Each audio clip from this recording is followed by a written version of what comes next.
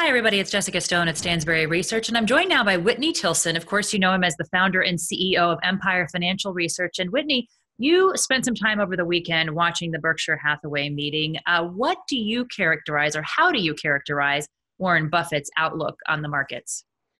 You know, it's probably the most cautious I have ever seen him during a time of financial stress when stocks have sold off. Normally, for example, the closest analogy, the most recent analogy would be during the global financial crisis, where he was incredibly bullish, published a New York Times op-ed, was put $50 billion to work.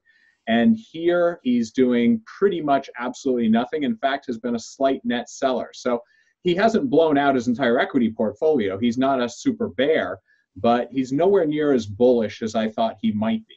You know, you mentioned what happened about 10 years ago. He effectively bailed out companies like Goldman Sachs, and now we barely see him putting any money to work.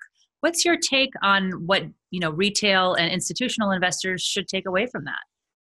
Well, look, I think in the short to medium term, it's an element of keep some dry powder. If Warren Buffett's being a little cautious and keeping some dry powder, he's got a market cap approaching $500 billion and he's sitting on about a quarter of it in cash. Well, I'm even a little bit higher in cash in my personal portfolio. I banked some profits after I put a lot of money to work in March. I think long term, if any money you have in a retirement account that you're not going to need to touch for 5 years, let's say, or longer, just leave it where it is. Like, don't panic, don't sell, whatever. If you have a little bit more of a trading account, I think we're going through very unprecedented times. It's got Warren Buffett nervous. And frankly, I don't know what to expect either. I'm not claiming, back in the third week of March, when stocks were down more than 30% from their peak, I turned super bullish, and I was right. My investors, my readers, my viewers, and I all made a lot of money. But now the stock market's only down a little more than 10% on the year, and we're in unprecedented economic times, and we haven't yet beaten the coronavirus. We made a lot of progress.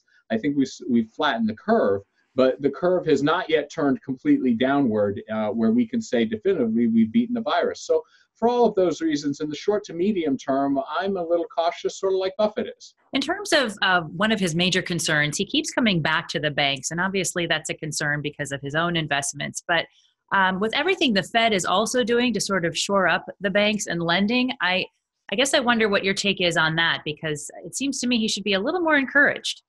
Yeah, I'm frankly bullish on the banks, and Buffett has not sold any of the banks. He blew out of all his airlines, but he owns much larger stakes in companies like Wells Fargo, American Express, Bank of America, Goldman Sachs. So those are all positions he's holding. I was a little surprised, given a lot of them were down more than 40%, that he didn't buy some of the banks. But he's certainly not selling them, and I think they're a nice way to play the economic rebound long term, and I own them in my personal account. In terms of what we are seeing with the Fed, wondering what your thoughts are on the long-term consequences of all this intervention. Do you have some of the concerns that some of your colleagues do about sort of a shift to the left economically in this country?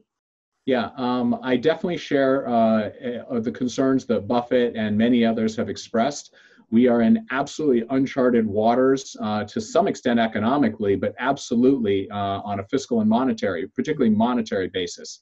The Fed has never done anything like this. You can look around the world and you could argue that, for example, Japan has been doing something similar for 20 years, and we are the world's reserve currency. So I'm not predicting any immediate consequences. Look at the debt markets and look at the rate at which the U.S. government is able to issue debt right now. Tells you that we still probably have a lot more borrowing capacity out there before things get ugly. But there's an increasingly wide range of potential outcomes here. So again, that's why I'm keeping some dry powder. Whitney Tilson, thanks so much for your take on Berkshire Hathaway's meeting over the weekend and much, much more. And if you would like to see more content just like this, please subscribe to our YouTube channel. You can also find us on Facebook, Twitter, and Instagram. Thanks for watching. That's all for now.